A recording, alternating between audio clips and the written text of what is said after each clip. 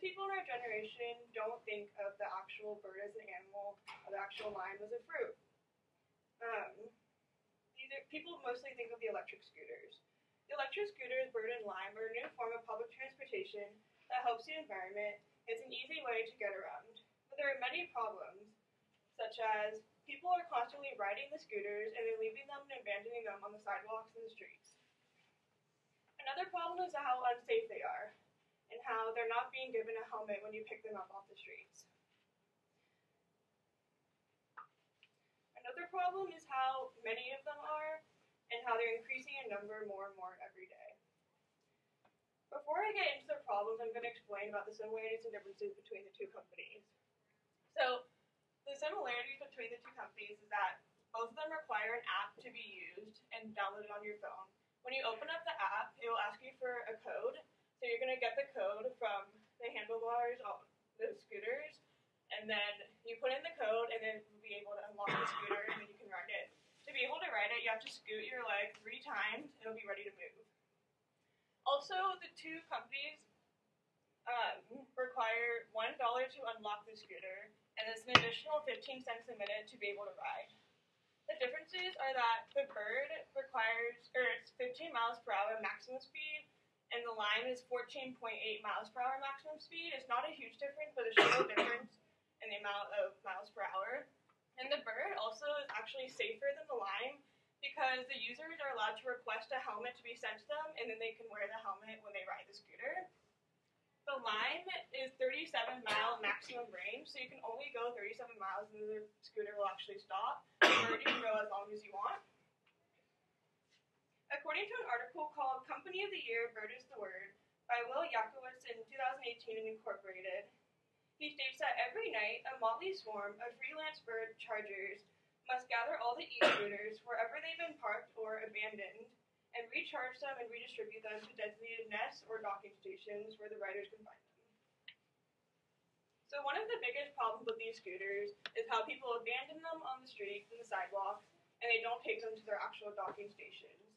An article from the New York Times in 2018 by Nellie Boyles, she states that the company has bucked officials in several cities as it rolls out thousands of scooters across the country, scattering them on public sidewalks and wreaking urban havoc, causing both delight and frustration among the residents. So this is causing frustration among the residents because there's no room to walk on the sidewalks, and the docking stations are actually all empty because no one's taking their scooters to the docking stations. There's no point to even have them. Another problem with these scooters is how unsafe they are to ride. There's no helmets being given to you unless you want to order one from the Bird app. And also there's no lights on the scooters, so when you ride them at night, the cars can't see you. In an article called Adults Are Terrorizing San Francisco by Elliot Brown in the Wall Street Journal, he interviewed someone who witnessed a woman who was just barreling down on the sidewalk. She just had not a care in the world. This shows how the people who ride these scooters are showing careless and reckless behavior, and they don't take the pedestrians into account when they're riding them. The birds and limes are also vastly increasing in number, which is causing traffic jams on the sidewalks and on the streets. An article called San Francisco Denies Scooter Permits for Bird Lime. The author, Elliot Brown from Toronto Star, writes how the controversy erupted over riders on sidewalks and clutter created by the park scooters. San Francisco officials are starting to impound hundreds of scooters, and they pledged a permit program meant to limit the number of vehicles. This permit program by San Francisco will be beneficial to limit the traffic on the sidewalks and on the streets, and will limit the overcrowding. With all of these problems, many cities are starting to ban the scooters because of the overcrowding on the streets and the sidewalks. As explained by an article called Why Bird and Lime Scooters Are Invading the U.S. Cities by Don Resinger in 2018, Tom Skagg, he writes that nearby Beverly Hills, California, banned both bird and lime for 6 months in July. The city council rules that the scooters are a safety concern.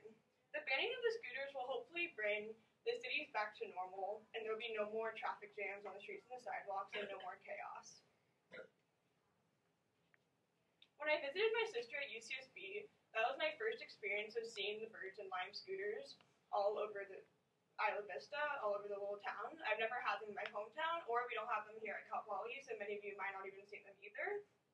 She told me many stories about the different scooters, how people would steal them off the streets and the sidewalks and keep them in their house and charge more money than they actually is only $1, and they would charge more money for people to ride them. Also, people are constantly throwing them in the ocean because of how frustrated they are with the scooters. As stated in an article called Fed Up Locals by Laura Newberry in the LA Times in 2018, she says that they've been crammed into toilets, tossed off the balconies, and set on fire. They've even been adorned with dangling bags of dog droppings. The frustrations of these scooters are causing people to lose their minds and make rash decisions. Now that the two companies have faced all of these problems and all the complaints by the people who are using them, and by the residents who live in these major cities, lawsuits are starting to be filed by many major cities, especially in Santa Monica and hopefully in San Diego. According to an article called Bird and Lime, the latest craze or newest hazard by Jordan Harlan 2018 in Harlan Law, she writes that the complaint alleges that Bird has repeatedly violated local laws by its lack of proper business license, vendor permits, and failing to pay administrative fines. The two companies are now going to have to deal with the lawsuits, or they're going to have to shut down the scooters completely and take them away from the major cities.